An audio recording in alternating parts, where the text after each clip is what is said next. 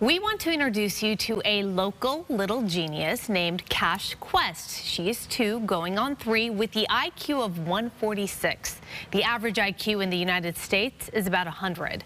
Nashe was recently accepted into Mensa, the largest and oldest high IQ society in the world, making her the youngest in American Mensa. What's this one? Asia. Asia. What's this? Europe. What's this? Nashe Quest is definitely not your average toddler. Tell me the 3 branches of government first. Executive, judicial, and legislative. Hey. We started to notice her memory was really great, and she just picked up things really fast, and she was really interested in learning. What's this? Why? What's this? 17, 18 months, she had recognized all the alphabet, numbers, colors, and shapes. So that's when we were kind of like, okay, she's learning really fast. So it was a cross between what are we doing at home versus what is it that's attracting her to memorize and grasp all these concepts so fast.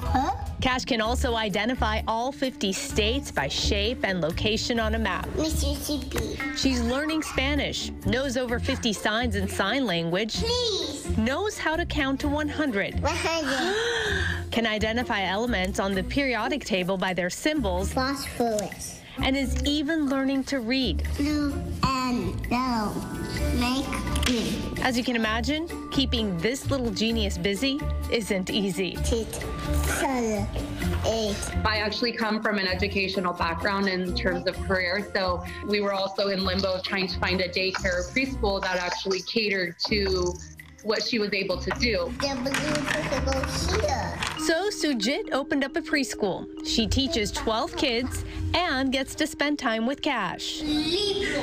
It's just taught me how to parent differently. I think we're all given children with different abilities and different, temperaments and things like that. And if anything, I think it's taught us just more so how to be able to communicate with her. Do you have to remind yourself that she's like 2-year-old going to be a 3-year-old soon? Yes, do you sometimes I forget do. and you treat her like a teenager?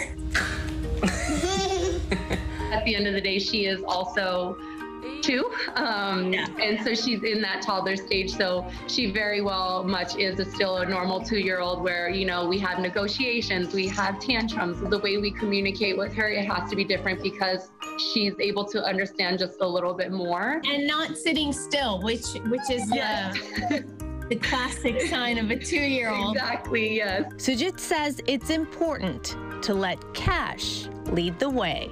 I think one of the biggest things with me and her dad are making sure she has a childhood and we don't force anything on her too early. We're kind of going at her pace, and we want to just make sure that she is useful for as long as she can be. Bye, thank you.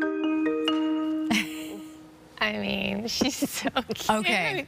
Not only is she so cute, but something that stuck out to me about that whole piece is, did you see Nashe was learning, she was processing, she was understanding all this. I didn't see one thing, not a tablet, no technology in that piece. Oh, yeah, I hadn't thought about that. Right? That's a good point. So, there's no screen time, so there might be something to that. You know what? I think that's right. I think screen time sometimes makes kids have a shorter attention span. I've certainly witnessed that, so that's a good point. I hadn't She had noticed that. cards, she was playing with it. I mean, I know Old that. school way. Old school way. You actually touch the toy, you read it, you look at it, you point it. And sometimes people can learn faster like that, right? It's like you're a visual learner, so. Are you trying to make yourself feel better because she has a higher IQ than everyone here? Yes. Collectively.